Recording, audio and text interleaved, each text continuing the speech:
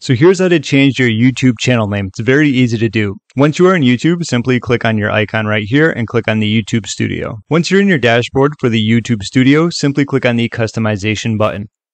From here, what you want to do is click on the basic info tab right here, and this is going to be your name. Simply, this is where you can change it around, if you want to put it to something completely different. And as it states right here above it, choose a channel name that represents you and your content.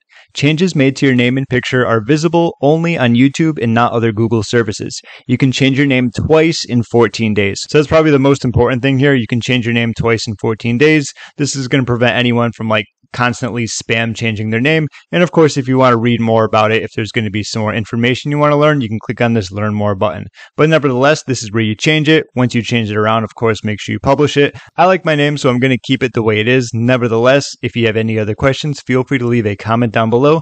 My name is James. Thank you so much for watching, and I will see you in my next video.